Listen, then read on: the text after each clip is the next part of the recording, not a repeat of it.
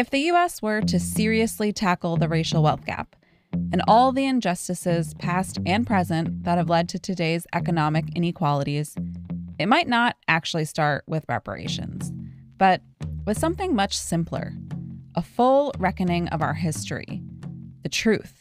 Truth commissions can be the starting point for much broader national reform and a national effort to deal with the enduring legacies of past violence and current violence. Kerry Wiggum is a professor at Binghamton University's Institute for Genocide and Mass Atrocity Prevention. He also runs a similar center at the Auschwitz Institute. He points out that truth commissions are a relatively new phenomenon, a lot newer than ideas about reparations or restitution. They're the first step in what scholars call transitional justice, a way for countries to deal with their own large-scale human rights abuses. It's built on 4 different pillars. Truth is the first of those pillars, and it's often positioned as first because it becomes a sort of prerequisite for dealing with some of those other pillars like justice and reparations and guaranteeing non-recurrence. The first one happened in Argentina in 1984 to investigate the, quote, disappearances of thousands of people, including children and infants, during the country's military dictatorship. It started where most truth commissions start. An independent body investigates what happened. It identifies the victims and all the forms of violence that occurred against them, and then it asks those harmed to tell their stories. This is important because it changes the historic record and often reveals atrocities perpetrators have tried to keep hidden. In the end, Argentina's Truth Commission led to a series of reforms. Truth commissions have since been used across Africa and Latin America and in Eastern Europe and Southeast Asia. Some U.S. lawmakers think America is long overdue.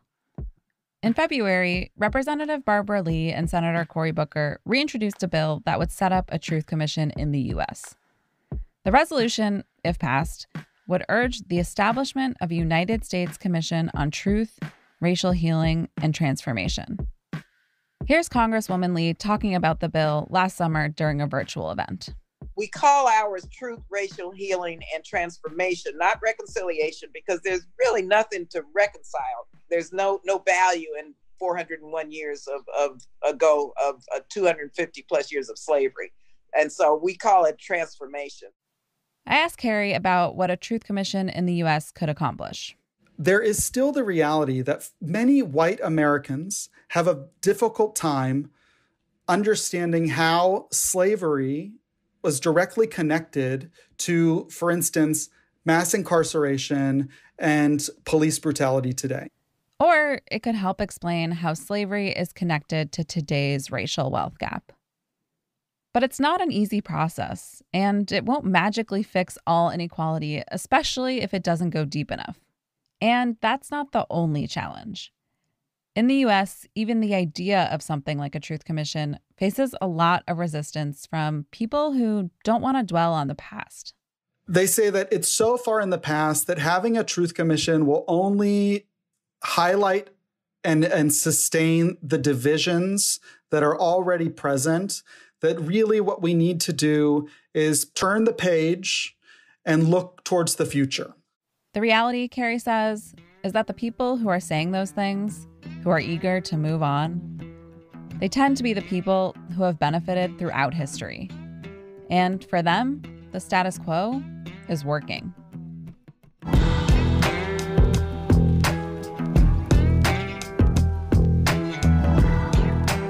The data shows that the median white family has 10 times more wealth than the average black family. One of the drivers of that wealth gap is redlining. When it comes to understanding financial inequality in this country, economists often point to the absence of African-American generational wealth. See, the black man gotta fly to get something that the white man could walk to. Many of the bedrock policies, in fact, that ushered generations of Americans into the middle class were designed to exclude African Americans. It's much easier to integrate a lunch counter than it is to guarantee an annual income, for instance, to get rid of poverty. It's really intended as much to terrorize people in a physical sense as it is to kind of deprive them of the opportunity to gain equality through economic standing. It's a trend propelled not just by economic forces, but by white racism and local white political and economic power.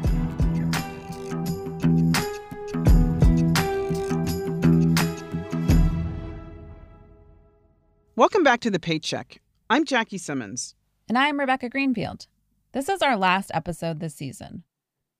Our goal going into this was to understand a bit more about the racial wealth gap. It's been 50 years since the end of segregation and Jim Crow. Why hasn't economic inequality between Black and white Americans budged at all? It brought us back to slavery and everything that grew out of that system.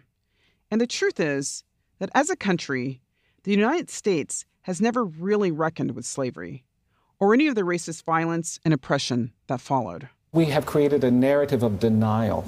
We've created a narrative that says we're not going to talk about the mistakes we make. I think it's because we've become such a punitive society. We think if we own up to our mistakes, something bad is going to happen to us. We're going to get punished. And I'm not doing these projects because I want to punish America.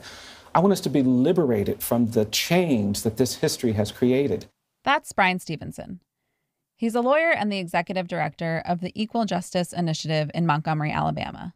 In 2018, 3 years ago this month, he opened the first memorial to the thousands of Black Americans killed in racial terror lynchings from the end of the Civil War up to 1950. The museum and the memorial in Montgomery, and the National Museum of African American History and Culture, which opened in 2016 in Washington, D.C., are steps toward correcting the historical record in the U.S.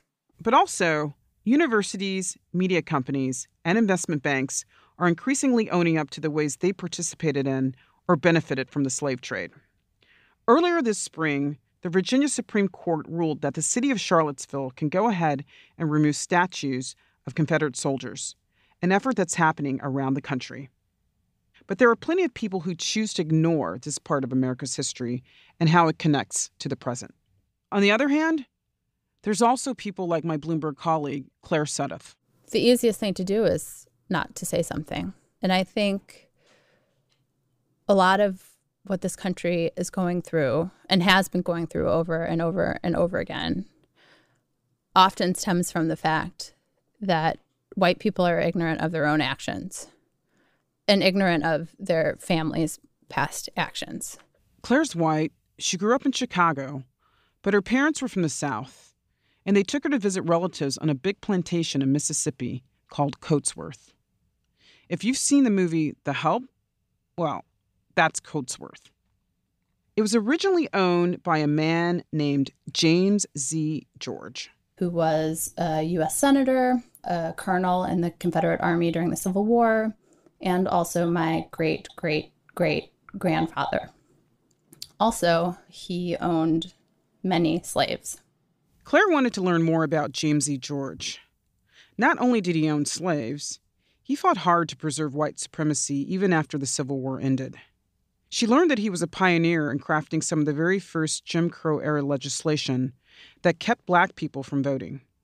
He also created the Understanding Clause, which required people to be able to read or understand the Constitution. That effectively removed tens of thousands of Black people from voter rolls. Claire wrote about her journey in an essay for an online magazine called The Delacorte Review. I wanted to talk to her about why she felt it was important to tell her family's story and what it was like to reckon with their past.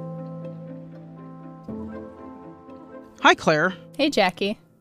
Obviously, I know you, and we've been colleagues for years now, but, until I read your story about your family's history and about Coatesworth, I didn't really know that much about you or about your family and their history. Why did you decide to write about Coatesworth and what you called the two sides of Coatesworth in your piece? I think you have to understand just how unusual and rare it is for a family to still in present day own, and not just own, but live in a plantation that the same family has lived in since before the Civil War. So there's that. But then also, my grandmother died before I was born, and my middle name is her name. Her name was Vernon, which is also very unusual if you're a woman. And Coatsworth was the only connection, aside from my name, that I had to her. But then as I started actually researching the past of who was James E. George, who owned it, and what did he do, and what does it really mean to own slaves, that was when I realized that whatever feelings I have towards my grandmother and any living relatives is separate from how I feel about what my great-great-grandfather did 150, 60 years ago. I'd like to know, what are your first memories of Coatsworth? So I knew that this was a house that my family had had for a really long time. And I remember thinking it was really cool. It was like this relic from the past. All the furniture was over 100 years old. All the floorboards creaked. I could run around the grass, which wasn't the meticulously kept suburban lawns that I was used to. And I was really into horses when I was a kid. So I brought all my plastic horses and played with them in the front yard of Coatsworth. The other memory that I have was that there was this small sort of rectangular shack behind the house and off to the side that I think is the last remaining structure that had been slaves' quarters. And I wasn't allowed to go inside because it was structurally unsound and it was full of wasps' nests. So I never went inside, and I could never really even peek inside because I couldn't get close enough to it. But I remember knowing that it was there. So you went back to Coatsworth with your dad in 2017. What was your biggest takeaway from that trip? It's interesting to visit something that you saw as a child and then revisit it again as an adult, because things that seemed huge and almost unknowable are, as an adult, probably much smaller and more easier to comprehend than when you're a kid. And so visiting it when I was young, I didn't really understand the context of Coatsworth. And my dad and I went down there in 2015 because I had started to become interested in writing about it and researching it. So I asked him if he would go with me. And that's when I realized that what I had sort of romanticized as a child, or just focused on, how big the house was, how expansive the land was, the fact that she had cows, it was really cool when I was 6, was actually, in reality, quite sad. It was a relic of the past in more ways than one. But then also looking at the former slaves' quarters, I realized how poignant it was that they were still there. I have to ask about the slave quarters. Did your family tell you about the slave quarters? How much did they talk to you about that part of the plantation? I probably asked what it was when I was 6. I don't remember. But I do know that when I returned as an adult, I knew to look for it. So I must have known that it was there. How did you have a conversation about the use of that space? I mean, what did you give you an opportunity to talk with your family or your dad about what had happened there? The one thing that I have never fully understood about my family in Coatsworth is the house and land is still meaningful to my family, even people who don't live there. But they don't like to talk about what it means to have owned a plantation in Mississippi before the Civil War. So while my dad and relatives never shied away from admitting that, yes, obviously, my great-great-great-grandfather owned slaves, they didn't know much beyond that because their parents never told them and their parents never told them. And so they just left it at that. Like, obviously that happened, but then the Civil War came along, and then we didn't have slaves anymore, the end. And I thought, well, I think there's probably much more to that.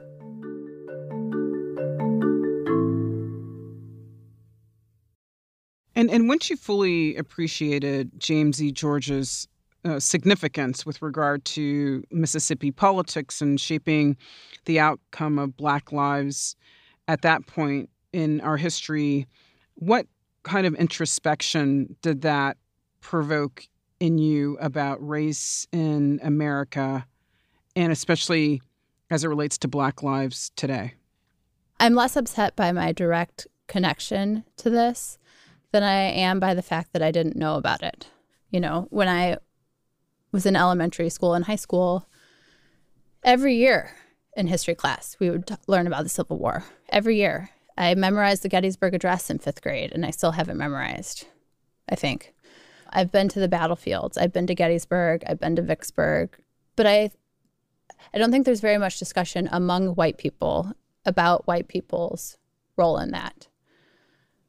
And I don't really understand why, because if you claim to want to make things better, and if you claim to disagree with all the stuff that has happened in the past, you know, why can't you talk about it? You have a passage about this in your essay. Could you read it? America has lurched in fits and starts towards equality, but with every inch gained comes one side's declaration that things are fine now. That's enough. But it's not enough. The effects of what men like J.Z. George did ripple through this country even now. We encounter this truth again and again, but somehow we still manage to avoid facing it head on. I can't stop loving my family, and by extension, I'll always be fond of Coatsworth. But it's possible to care for something and know that what it stands for is deeply wrong. It's been a few years since you wrote that. Does it still resonate? You know, I don't love my grandmother because she died before I was born, but my dad loved her, loves her still probably. And she, in turn, loved her parents, who loved their parents. So by extension, you could say that there has been love lasting through the generations. And so someone that I'm connected to today is connected to someone who did love someone who owned slaves. And I think that is something that I've actually never really articulated before, and also something that I think is necessary for us to understand. There seems to be this feeling that in admitting your past wrongs, you're somehow admitting that everything about you in the past or everything about your family in the past is bad and terrible. You did this amazing thing, Claire, where you sought out descendants of people who were enslaved at Coatsworth. One of them agreed to meet you. What was that like? In hindsight, great. Carlos is a lovely human being. He is really nice, funny, warm. But in the act of meeting him and beforehand, I was definitely nervous.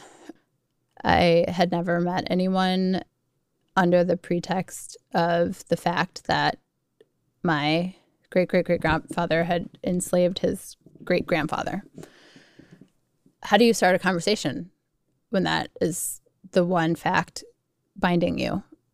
Luckily, like I said, Carlos is nice and funny, and so he brought his wife Ty along and sort of diffused the initial awkwardness with warmth and humor, and we took it from there. One of you had suggested taking DNA tests after learning that you might be related through James E. George. What happened was when I was researching about J.Z. George, I heard this rumor, and I first heard it from the historian, the professor who had written the one biography about him. And he told me that none of the white people he'd ever interviewed had mentioned this, but he had heard it from a number of black people, and he had heard that J.Z. George had fathered children with women that he had enslaved. And when I first heard that, I thought, okay, what do I do with that information? I can't ignore it. And I'm a journalist, so I'll just follow up on that rumor as I would if this were not my family. If it were someone else's family, how would I follow up on it? And the historian suggested that I reach out to this group that is called, I think, the African American Genealogy Group of Carroll County. And they're on Facebook. So I messaged several people who were people with the last name George, so ostensibly former slaves of James D. George from Coatesworth. And I asked them if they had heard that rumor, and a number of them said that they had. And when I talked to Carlos, he said that while his immediate family had never talked about that necessarily, he had heard that rumor over time. And he said, you know, it would be great to be able to take a DNA test and, you know, put this rumor to rest one way or the other. And so I thought, all right, you know, all I can do is say yes. So we ordered DNA tests through 23andMe, and we took them. And it turns out that we are not related. What did it feel like when you first learned that you weren't related? What was your first reaction? A lot of people have asked me that, and a lot of people have asked, weren't you relieved that this terrible thing hadn't happened? And in the sense that I am glad that I know that my great-great-grandfather didn't rape Joe George's mother. Yes, obviously, I'm glad that that did not happen. But I'm well aware that I didn't answer the question fully. And also, while we were waiting for the results was when I was doing more research and I learned about this understanding clause and his role in enshrining white supremacy in Mississippi. And so, yeah, I guess that one answer is the easier answer, but it's hard to feel good about that knowing everything else. I will say that I took the DNA test without telling the rest of my family. I did that because if I told them before I took it, I wouldn't know what the answer was and I wouldn't know what to tell them. So I was going to wait until I had the results so that I would only have to tell them once. So I told them, and because the result was that we weren't related, I think they were like, oh, okay, that answers that.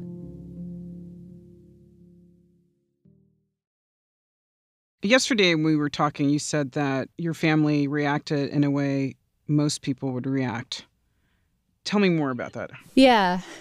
Well, I assume they read it, but they've never said anything to me about it, which I take to mean they didn't hate it, but they may not have totally loved it. And I've also never asked them. It's a two-way street, but it's out there. And I told it because I felt a responsibility to. And what do you say to white people who say, well, I don't have a direct connection to slavery. You know, my parents came here only in, year X and had nothing to do with it. And I've traced my past. So therefore, I don't feel accountable. What do you say to that? I think that's the easy answer. But I think if you only look at your family in that lens, you're missing a lot, right? I've lived my whole life in America. I would say that I have an above average understanding of American history. But only when I decided to sit down as a side project and really research Reconstruction and my family's history did I really learn about this. Has anyone else in your family reckoned with this history at all? So, my dad is retired now and he lives in Florida. And one of the projects that he came up with to keep himself occupied during the pandemic was he is working on this book about his family.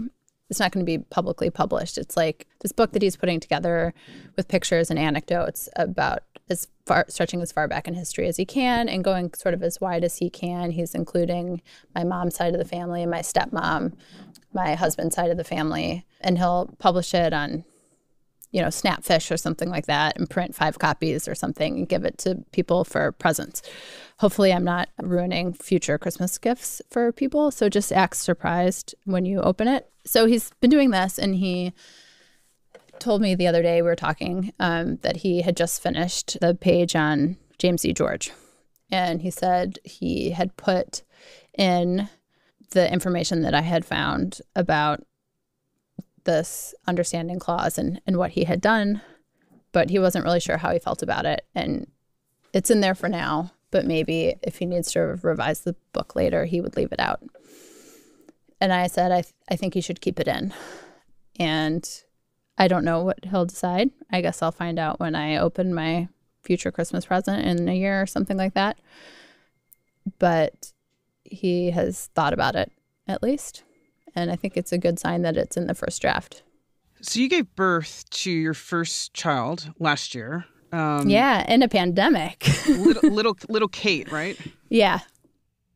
So how did all of this research into your family and to Coatsworth make you think about the kind of conversations you're going to have with little Kate down the road that maybe your own family didn't have with you about these topics? I may not ever take her to Coatsworth, or maybe I will, but it probably would be one trip to rural Mississippi to see where she's from. Maybe she'll be 12 or 13.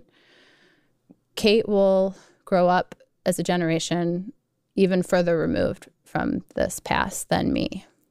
And in some ways, that's how it should be.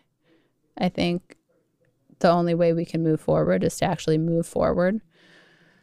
But I will tell her about her family. And when I tell her about who would now be her great-grandmother side of the family, or her great-great-great-great-grandfather, I will tell her all of this. And she'll grow up learning about it. And she won't have to spend, 6 months, 9 months of her life researching it to find out.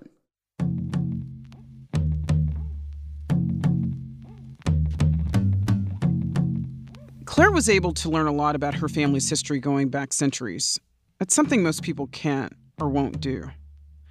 When I think back to my family's story of land lost in East Texas, where it all began, there's a lot my research didn't yield. So, for instance, I never figured out about my great-great-grandparents' migration from Tennessee to Texas. I also didn't know how they lived as slaves and then as free people. I did, however, manage to track down the original deed to my family's land with the help from Jason, a listener in Ohio. So, Jackie, I'm wondering, having gone through this process in a more personal way, what gives you hope?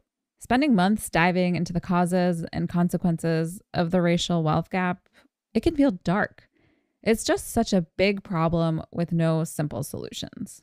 No, there's not. But let's be honest, we might not get to closing the racial wealth gap anytime soon. And if I'm totally honest, I'm not even hopeful we'll get there in my lifetime. There is one underlying thread that ran through my research, and that's resilience. I don't think we talk about that enough. It's resilience that keeps Black people proud and thriving in our own ways. Take my cousin Yolanda in Dallas. She walked away from our family's land in Gilmer. She's now trying to develop another 100 acres of land in a town nearby, land that her family initially acquired after slavery. My cousin had to tell me, she said, your grandfather would turn over in his grave to know that you all have done nothing on this property. You need to be ashamed of yourself. And so this got me to thinking that I owe it to my grandmother and grandfather to cultivate this land and to make it what he would have wanted it to be. To honor her grandparents, Yolanda wants to build a pavilion on the land. That's really symbolic to me, because most Black families never manage to pass on wealth from generation to generation as white families have. But the way I see it, Yolanda's vision shows that Black families do pass on hope, and they pass on the ambitions of their ancestors. And that's one of the biggest takeaways from season 3 of The Paycheck. We went as far back as 40 Acres and a Mule, right through to the late 1890s, when a Black woman called Callie House proposed reparations and was eventually jailed for it.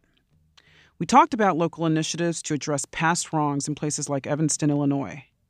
Now, the U.S. is weighing a bill in Congress to study reparations.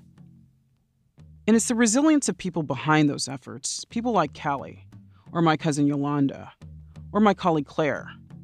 They're willing to speak up and talk honestly about our past, present, and future. It's people like them who give me hope that we'll get there eventually.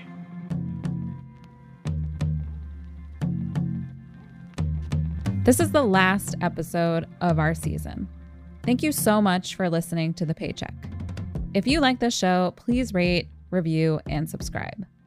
This episode was hosted by me, Rebecca Greenfield. And me, Jackie Simmons.